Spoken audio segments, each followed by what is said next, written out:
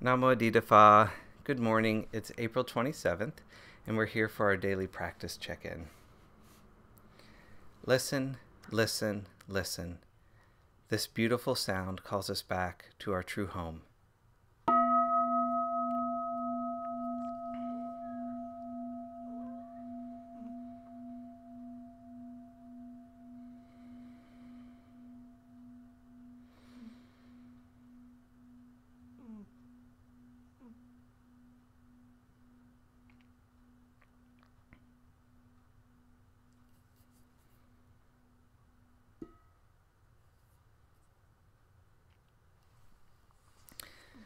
This morning we're reciting the first mindfulness training.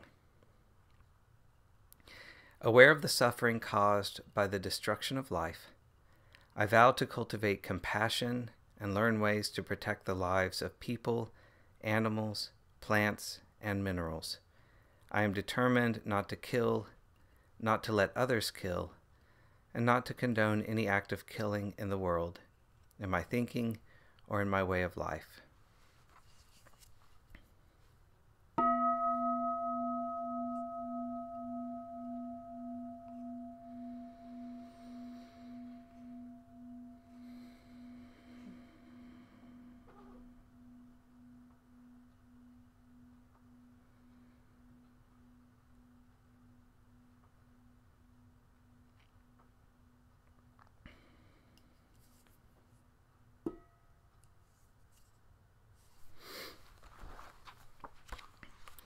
This morning we're continuing to read Chapter 3 of Ajahn Sucitto's book, Kamma and the End of Kamma. We'll begin the section on programming, body, mind, and rationality. We begin meditation practice by extending a steady awareness over the body while it is sitting, walking, standing, reclining, and in its ongoing process of breathing in and out. We put aside the more temporary issues and circumstances, and we attend to our body-mind system. What becomes clear with introspection is how dynamic this system is. The body's sensations throb and change, and its energies flush and flow. On the mental domain, moods swing, thoughts race and spark off memories, plans, which mean we're hardly ever completely with what we're doing now.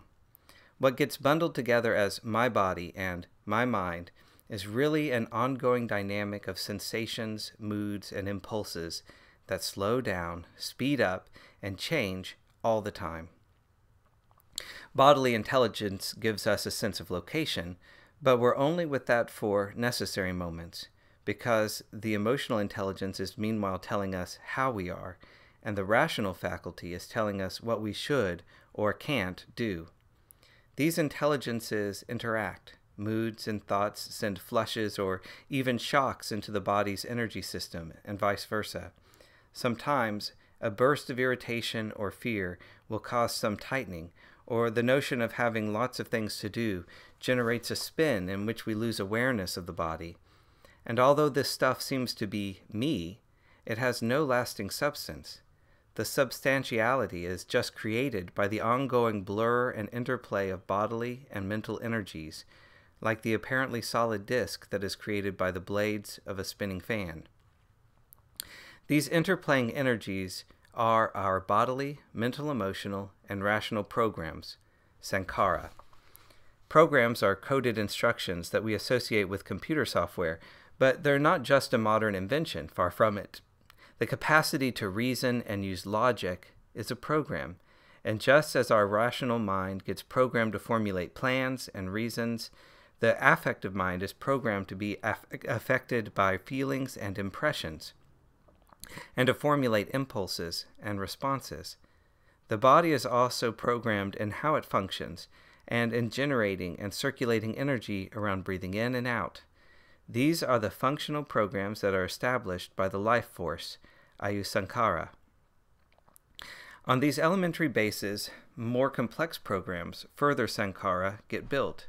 That is, the sankhara of thinking gets programmed into particular attitudes and ways of thinking, and our emotional program of liking and disliking gets fine-tuned to a range of responses. Out of the ongoing nature of all that patterning, Another level of program interprets all that as me, mine, myself. That interpretation then creates a center for subjective bias, inclination, and aversion that gives rise to complex behavior. All of these behaviors, patterns, and programs bound up with survival, biases, and stress are called sankhara.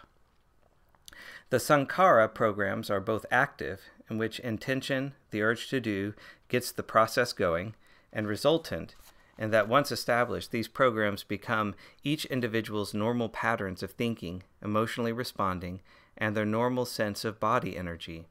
Thus, sankhara program are behavior and are the carriers of kamma. To use an analogy, if you clear a path through undergrowth, a pattern has been created that has the resultant tendency to encourage others to walk that way. Follow that path enough times, and you've got a highway, an established program. Like cars on a road, soon there's a lot of traffic going down that road that don't go any other way. Similarly in life, as a result of attitudes and biases, our thinking and acting follow a habitual track. If we have always reacted in a certain way, say to dogs or crowds or not getting what we want, then that reaction gets fixed as a real and unalterable fact that dogs are horrible or that we have a problem with dogs. Our emotions don't go any other way as far as dogs are concerned. That's the program around canines. As this program gets set, the impression gets established that I have those attitudes and behaviors. Furthermore, if that program gets really locked, it gives rise to the assumption that this is me and I can't or won't change. That resultant pattern, that self-view, becomes an identity. And that identity is an enormously significant piece of programming. It becomes the basis for further action. Say I avoid dogs, or I get tense if I'm in the same room as one. And that's just a tiny piece of me. Therefore, at a range of levels, patterns and program are the medium for the actions and the effects that characterize us. This is me, this is my way, and I stand on this. The aim of meditation, in fact of all Dhamma practice, is to get free from programs and from encoding new ones. That's the program of meditation. As the paradox suggests, practice entails using the mind in particular ways to counteract negative programs, generate more skillful ones, and to see through and uproot ones that are based on ignorance.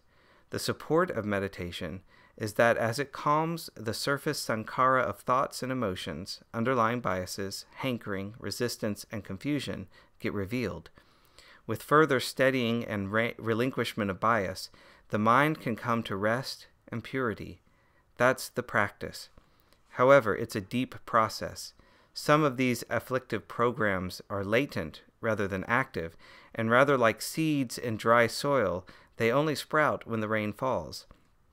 When our inner system is warm and sunny, it may seem that we don't have any tendencies to ill will or sense desire, but it may well be the case that they're lying dormant.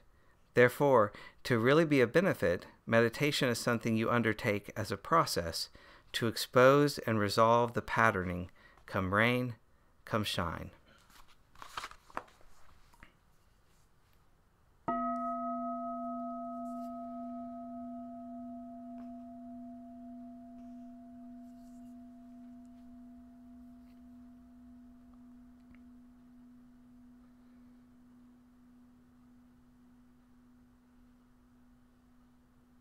May all beings be well. May all beings be happy. May all beings be peaceful. Sadhu, sadhu, sadhu. Thank you for joining me this morning.